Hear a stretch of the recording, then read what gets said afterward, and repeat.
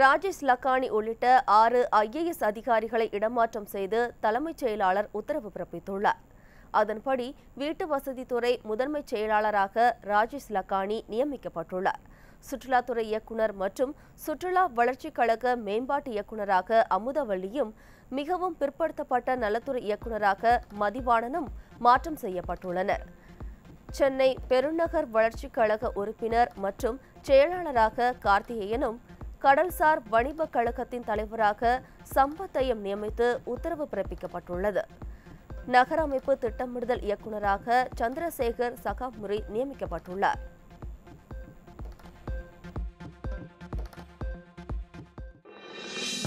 இது போன்ற முக்கிய வீடியோக்களை உடனுக்குடன் தெரிந்து கொள்ள NewsJ யூடியூப் சேனலை சப்ஸ்கிரைப் செய்யுங்கள்.